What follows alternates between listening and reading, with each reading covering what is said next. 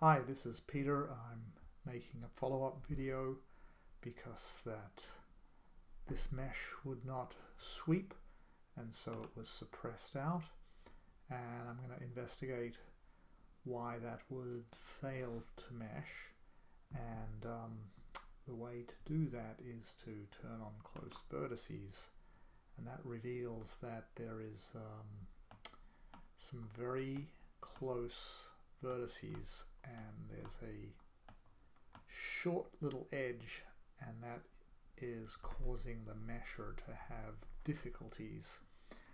And there's a technique to recover bad geometry like that. The geometry could be repaired back in Design Modeler, but we're going to put a band-aid on it in Mechanical, and that band-aid is called Virtual Topology. So we're going to insert Virtual Topology. I'm going to tell it that we could just try automatic,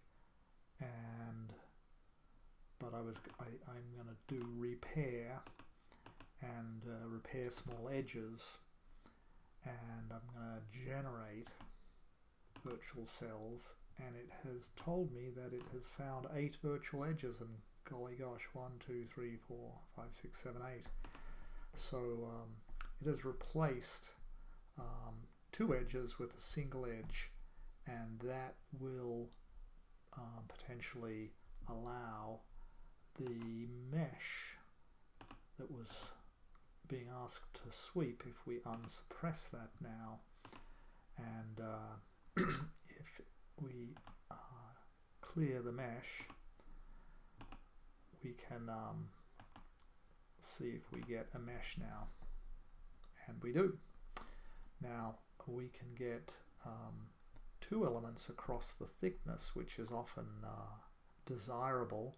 In this case, there's an interior body that it's bonded to, so it's less important, but I'll show that if you want 2 elements across the thickness, then there's a sizing function called proximity, and one of the things on the sizing function is cells across the gap, and that's set to 2.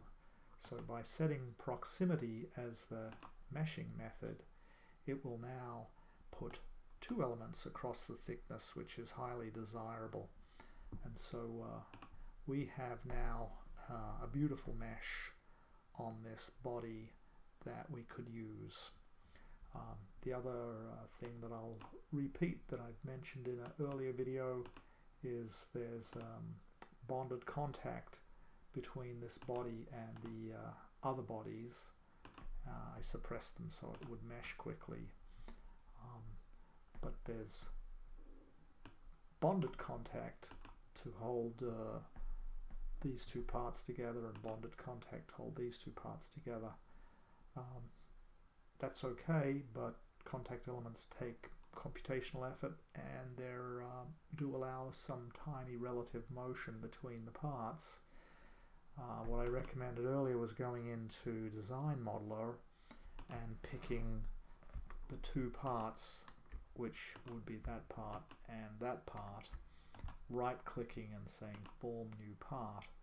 Now the meshing is going to go right across these 2 bodies, and similarly, if we form a new part here, the meshing is going to go right across these 2 bodies, and even though they're different materials, they will share nodes on the coincident surface at the center. So that's my recommendation, so that in the contacts, all of these can be suppressed and not needed just the frictional contact. So that is the answer to what happened with trying to mesh that second body. So thanks for listening. Bye.